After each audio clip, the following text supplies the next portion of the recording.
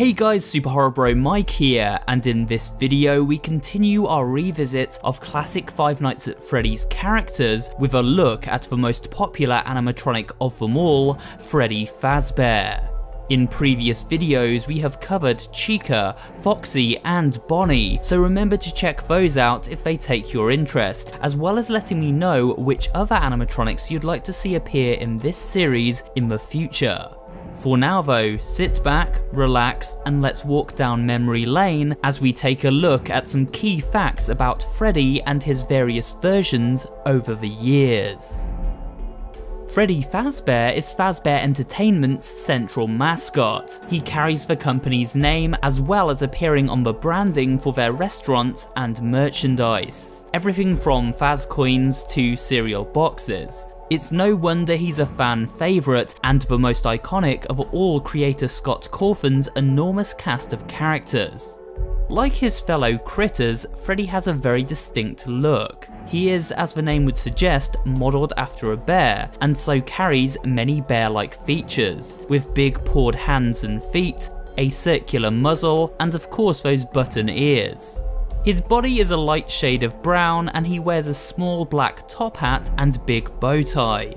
On the right side of his face, if we pay close attention, we notice a human handprint, most likely belonging to a child. When Freddy isn't stalking night guards through the darkness of the diner, he looks by far the friendliest of the original 4 animatronics. This look extends to his original character traits, which were laid back, happy-go-lucky, and fun-loving. We can really get a sense of Freddy Fazbear's personality when listening to him sing within the Showtime band here in this excerpt from the unreleased song originally set to appear within FNAF Help Wanted.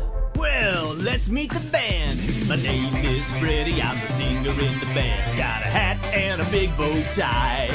I'm a big brown bear, but don't be scared, I'm a real fun-loving guy. Despite singing in the band here, Freddy doesn't actually speak in most of the FNAF games. However, that did change with the launch of mobile AR title Special Delivery, where he was finally given a voice. Take a listen to some of his lines. I've planned something special just for you. When you wake up, just remember, friends are forever. Now would be a good time to hold your breath. It's hard to find concrete information on who exactly voices Freddy here. However, we do know that voice actor Kellen Goff did voice work for the character in Help Wanted, in addition to voicing Fredbear in Ultimate Custom Night, Molten Freddy in FNAF 6, and Funtime Freddy, who we'll touch on later in this video. Therefore, he seems the most likely candidate. Like the other animatronics, Freddy enters free roam mode during the night between the hours of 12 and 6 AM. However, unlike Bonnie, Chica and Foxy, Freddy does not seem to like standing in plain sight. He almost seems more intelligent, stalking us from the shadows. This makes spotting him much harder during gameplay, as we must search for the dim glow of his eyes peeking out from the darkness. A fun fact here is that Scott did not originally plan for Freddy to have this type of movement. In FNAF 3, after completing Nightmare Mode, we unlock a newspaper containing interesting game dev comments. One of these paragraphs states, "In the original game, Freddy was never originally meant to move around the diner and was only meant to get you if your time ran out. That was changed before release." While Freddy roams the pizzeria, he intermittently plays out a chilling piece of music.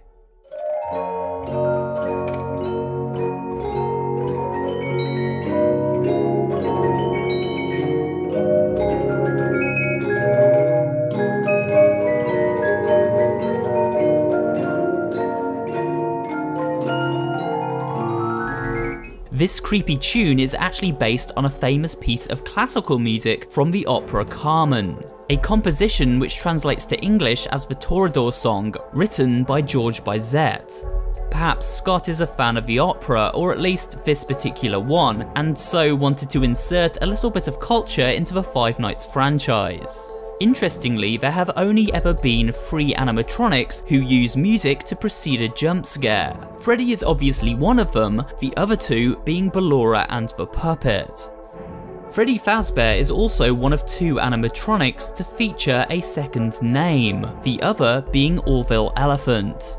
During play, Freddy can game over the player in one of 2 ways, either by sneaking into the office if we leave the door open and stop monitoring him when he's outside, or by running out of power, at which point the pizzeria shuts down and Freddy's face ominously lights up in the doorway as his eerie theme tune cues up. One final Freddy-related Easter egg can be found in the original FNAF when looking at this Celebrate poster in the security booth. If we move the mouse cursor over Freddy's nose and click on it, we hear a honking sound.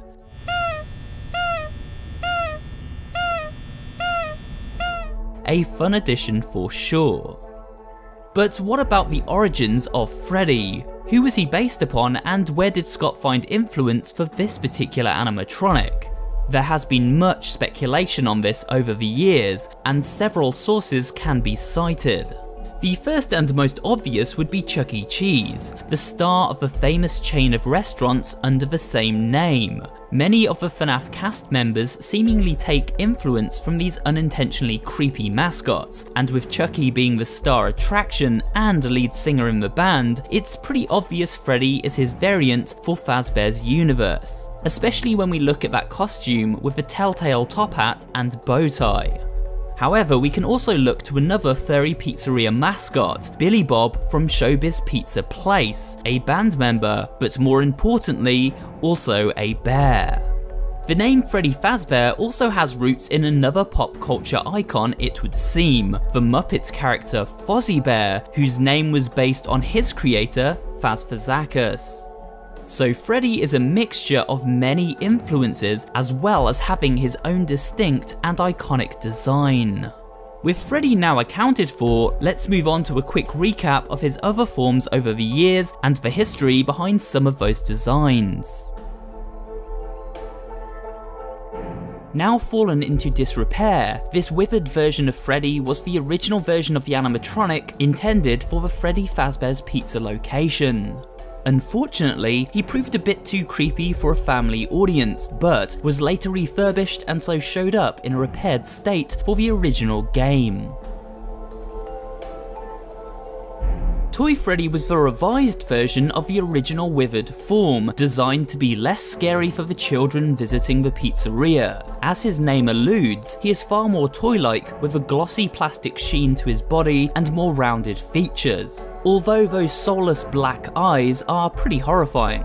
Toy Freddy is no pushover. He strides towards the office, where our hapless security guard can only equip a Freddy mask in the hope this deceptively friendly looking animatronic will move on without trying to make an endo sandwich. Toy Freddy also speaks in both FNAF AR and Ultimate Custom Night. His vocals are pantomime-like and recall the sound of mascots from kids' TV shows such as Barney the Dinosaur.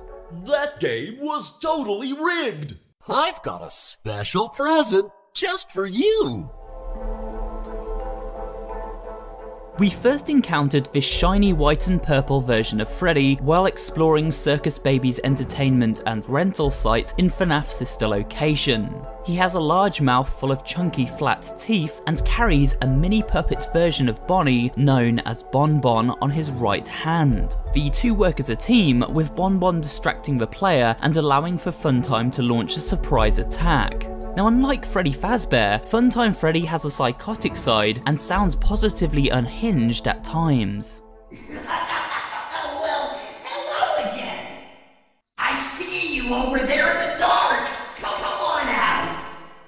He was in part inspired by Pennywise the Clown from Stephen King's It, which quite frankly explains a lot. Creepiest of all, if we take a close look at the blueprint for Funtime Freddy, we see there is in fact a human body sitting inside its stomach. This most likely belongs to a girl called Millie, who climbed inside Funtime's stomach plate in the book Fazbear's Frights Volume 1, Into the Pit. The book alludes she did not make it out alive.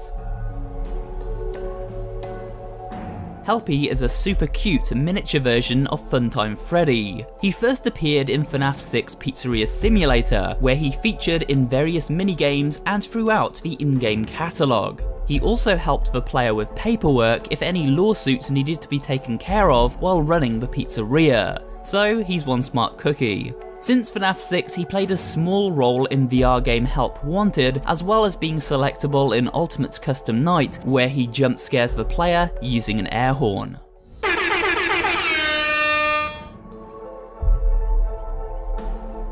Molten Freddy is a mess of wires, circuits, and animatronic eyeballs. He constructed himself from the remains of Ennard and can be salvaged and brought into the pizzeria during the events of FNAF 6. If we look closely, we see what seem to be bloodstains around his mouth, a mouth filled with jagged, shark-like teeth. Eventually, Molten Freddy lives up to his name, as he is burned alongside the other animatronics during the game's true ending. A non-lethal animatronic that was first introduced in Pizzeria Simulator and just used for show purposes. We can buy Rockstar Freddy from the catalogue and place him on stage to rock out for our pizza-loving patrons. He is an amalgamation of other Freddy designs and, as always, he plays the role of singer in the band. However, one feature that does distinguish him from other Freddys is the bright gold star on his chest. Ultimate Custom Night finally gave Rockstar a voice and jump scare to boot. Please deposit 5 coins. You are attempting to trick Freddy. You are attempting to...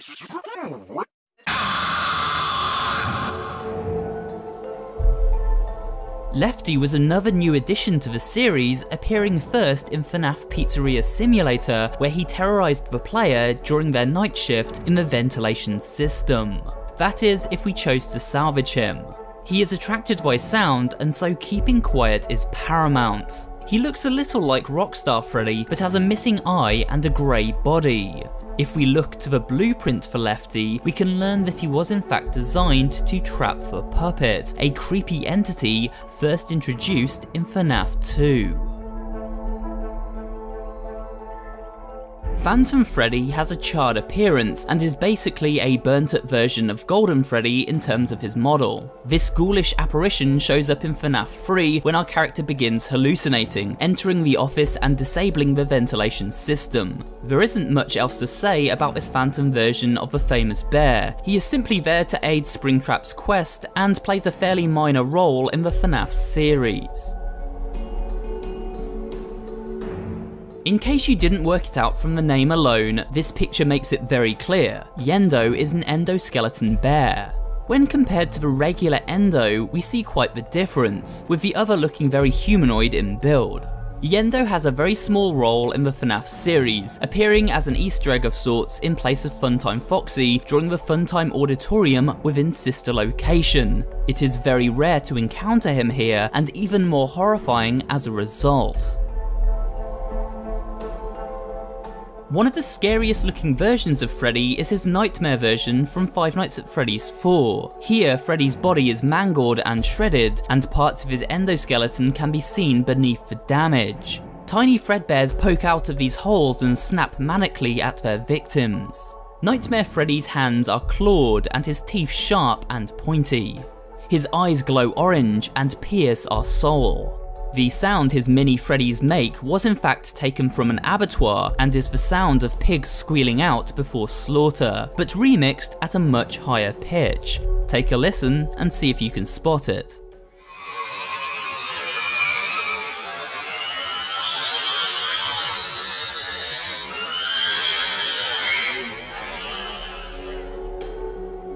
Fredbear doesn't appear much in the FNAF games, however he does play a fairly major role in the story.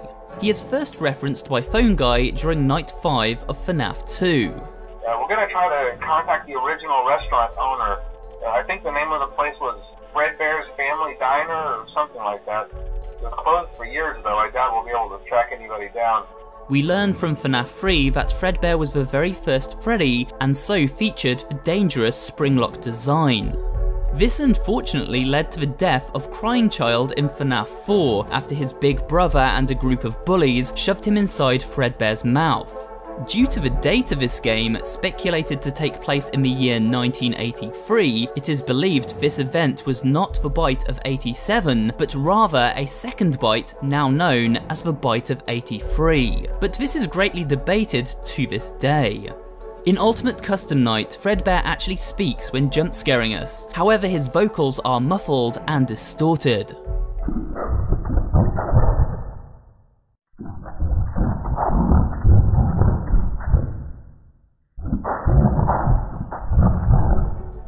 A nightmare version of Fredbear appears during FNAF 4-2. He looks very similar to Nightmare Freddy, save for the fact his body is a dirty gold colour and his features far more exaggerated.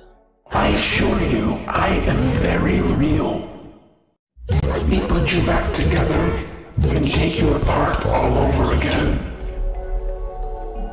Dreadbear is a play on the term Fredbear and is a Hammer horror take on the design of that character. He basically looks like Frankenstein's monster, with stitches all over his body, sharp claw-like fingers, bolts through his neck, and bright glowing eye sockets. A creepy sight, to be sure. He was first introduced to the series when he appeared in FNAF Help Wanted DLC, The Curse of Dreadbear, and his minigame is quite literally set inside a mad scientist's laboratory where we must perform a deranged brain transplant.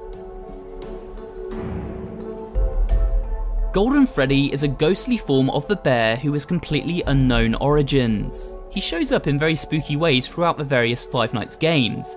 In the first game, for example, if we encounter a very specific series of events, after his poster appears in one of the security cameras, Golden Freddy then appears in the office and causes the screen to glitch and random images to flash up alongside bizarre audio before jump scaring the player and causing a game over.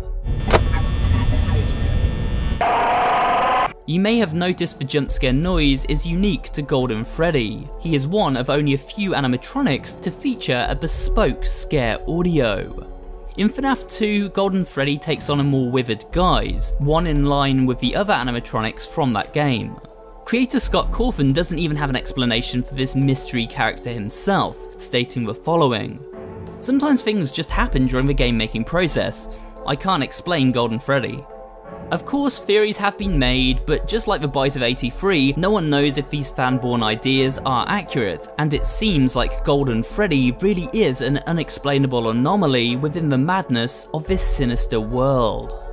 There are other versions of Freddy we could mention, including Shadow Freddy, who makes a few brief appearances, and Nedbear, who has a minor role in FNAF 6 and Custom Night. And other designs have shown up in spin-off games and books, as well as his upcoming glam rock appearance from the game Security Breach. However, for now, this seems like a good point to wrap up this particular look at the character. I hope you enjoyed this video, and if you did, remember to leave a like, comment down below, and of course subscribe for more horror-related content. Thanks for watching, and I will see you on the next video.